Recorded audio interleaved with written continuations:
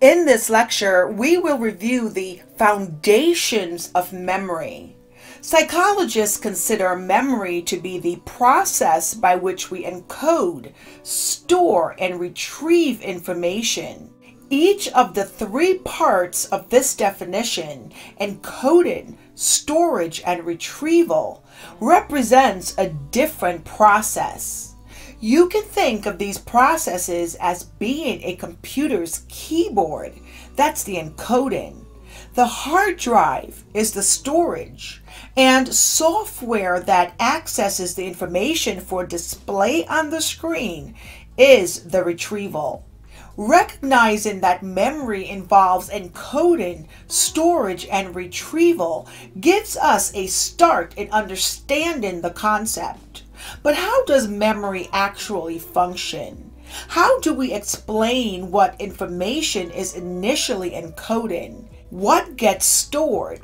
And how is it retrieved? According to the three-system approach to memory that dominated memory research for several decades, there are different memory storage systems or stages through which information must travel if it is to be remembered.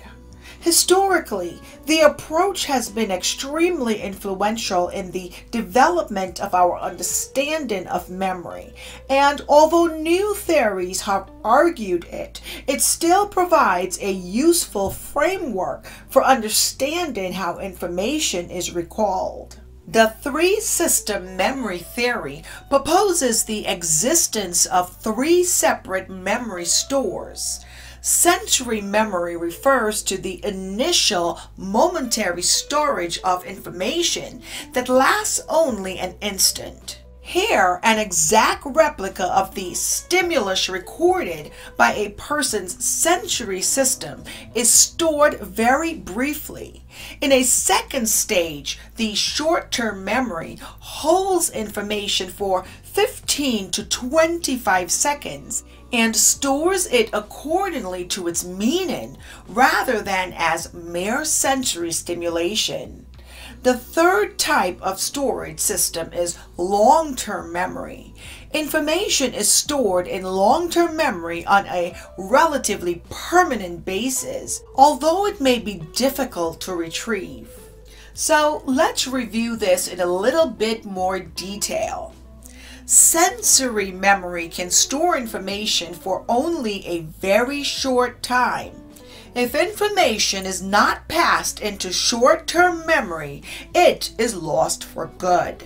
So, sensory memory operates as a kind of snapshot that stores information, which may be of a visual, auditory, or other sensory nature for a brief moment in time.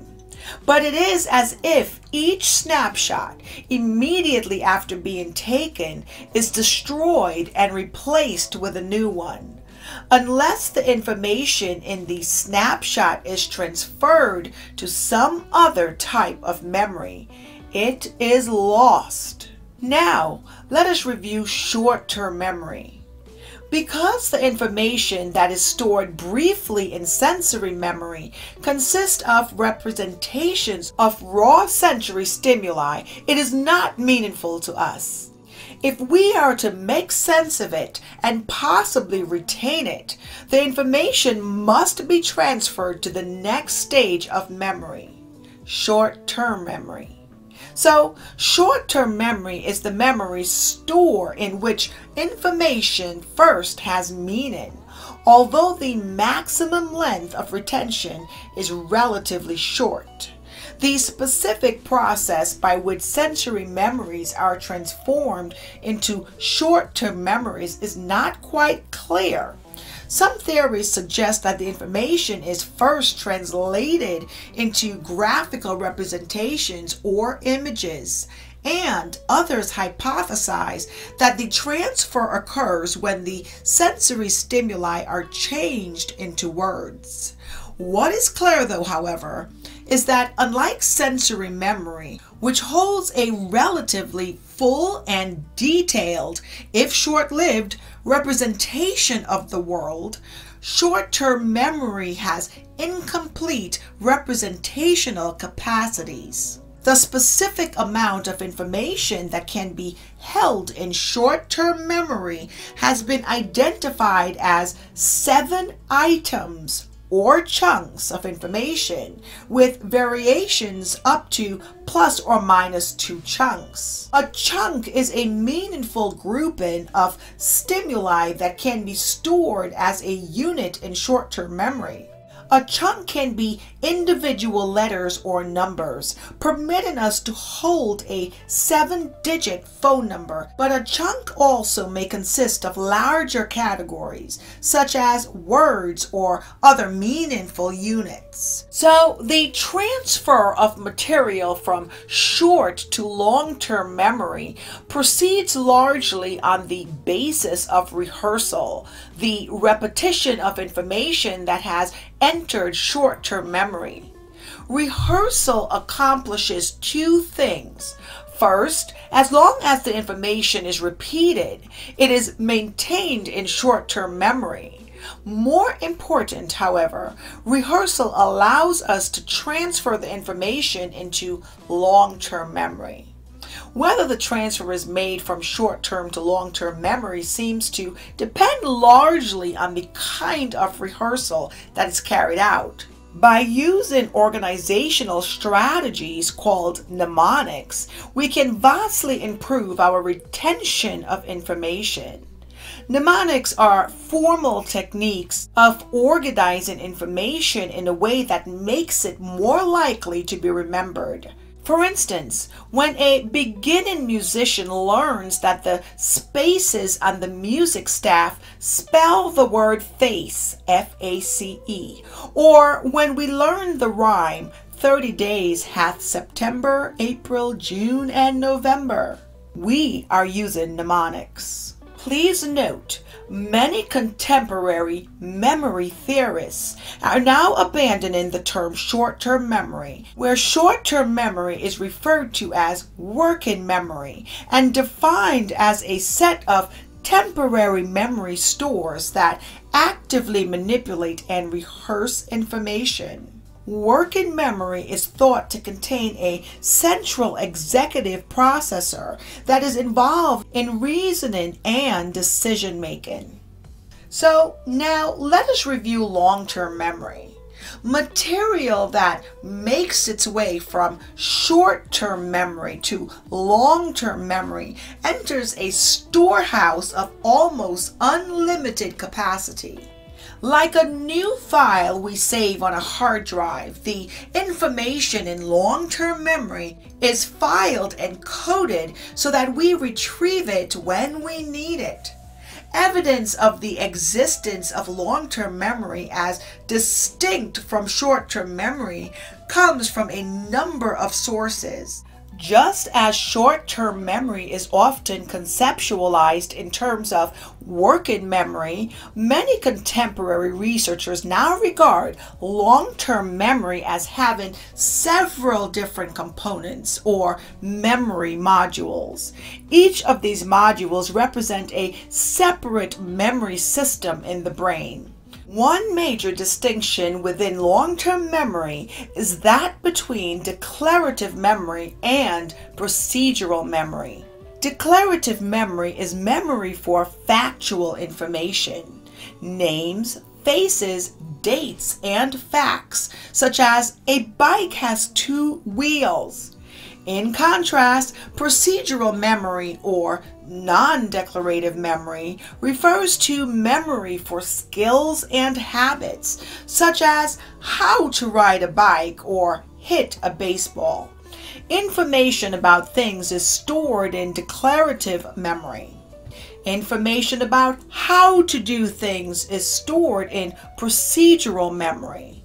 Declarative memory can be subdivided into semantic memory and episodic memory. Semantic memory is memory for general knowledge and facts about the world, as well as memory for rules of logic, and are used to declare other facts. Because of semantic memory, we remember that the zip code for Beverly Hills is 90210 and that Mumbai is on the Arabian Sea.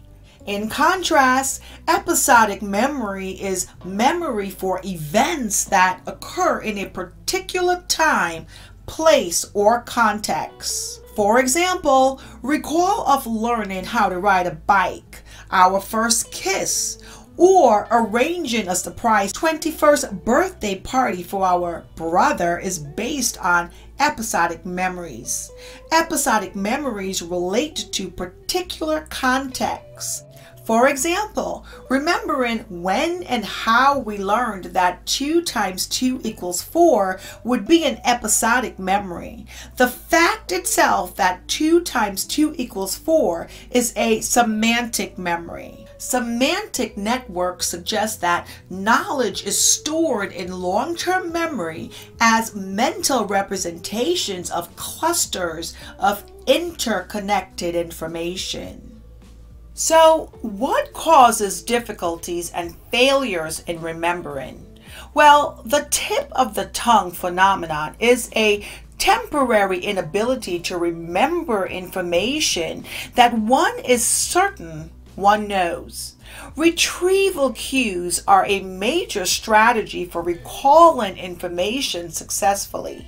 The levels of processing approach to memory suggest that the way in which information is initially perceived and analyzed determines the success in which it is recalled. The deeper the initial processing, the greater the recall. Explicit memory refers to intentional or conscious recollection of information. In contrast, implicit memory refers to memories of which people are not consciously aware, but that can affect subsequent performance and behaviors. Flashbulb memories are memories centered on a specific important event. The more distinctive a memory is, the more easily it can be retrieved. Memory is a constructive process. We relate memories to the meaning and expectations we give to events. Specific information is recalled in terms of schemas, organized bodies of information stored in the memory that bias the way new information is interpreted, stored, and recalled. Eyewitnesses are apt to make substantial errors when they try to recall the details of crimes. The problem of memory reliability becomes even more acute when the witnesses are children. And one last thing to remember, autobiographical memory is influenced by constructive processes.